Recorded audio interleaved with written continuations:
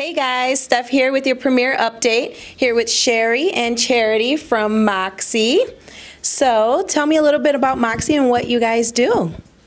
So we started Moxie about 3 years ago. We all have had former healthcare recruiter training. We worked in the industry as recruiters and team leads and did some compliance and all that fun stuff. And we stepped back from our positions to start Moxie just because we saw a real lack of proper training and help out there for recruiters in our industry. And how do both the agencies and clinician then benefit from the services you provide? I think our main goal at Moxie is really to help recruiters and agencies create better relationships with their travelers and with their client hospitals, to create a better experience and to provide hospitals with better quality clinicians.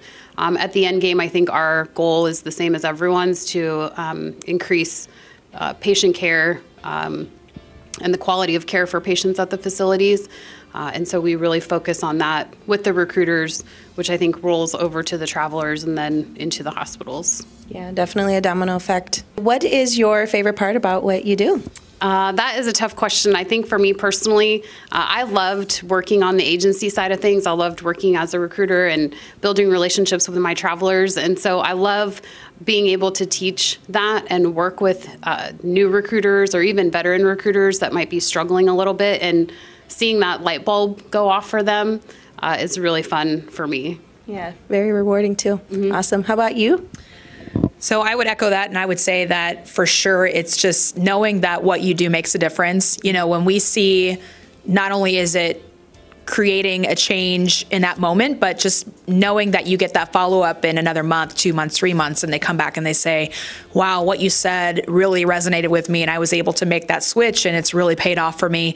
And I'm a coach as well, so I'm able to really work on the individual level, and which for me is awesome because I really enjoyed doing that too when I was a recruiter. And so I'm able to build that relationship with them and follow through with them, and I get sort of that instant feedback on how well that's paying off as well, which is hugely rewarding for me.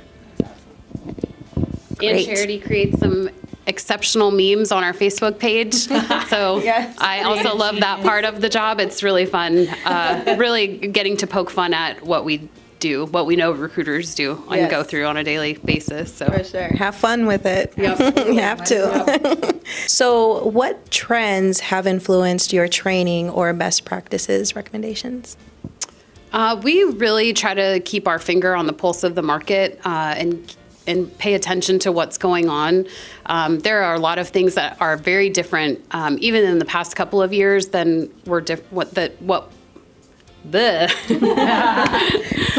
very different than what we went through as recruiters, with the heavy onset of VMSs and MSPs, and really the social aspect with Facebook and Instagram and a lot of the social media. And so we pay attention to those things. We talk with recruiters, we talk with travelers, we talk with agencies, we talk with marketing teams, to understand some of the struggles that they're going through and what we can do and advice we can provide them with to help them be more successful in those areas.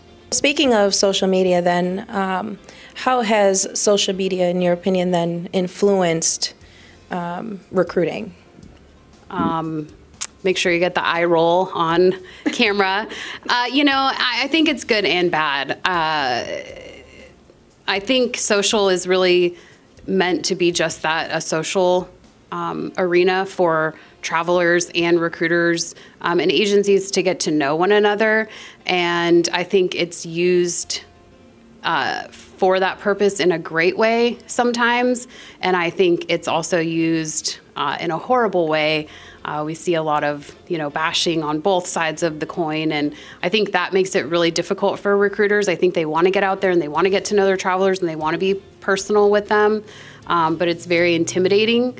And so I think that's probably the biggest change that we've seen in social lately. What about you? Yeah, I agree. Yeah, I would agree with that. I also think that social media can be a distraction, because I think we would both agree that recruiting itself, the basics of recruiting haven't changed. Even though social media is in the picture now, it's another tool in our arsenal. We can use it to a certain extent, but the basics of recruiting have stayed the same. It's still a phone type of position.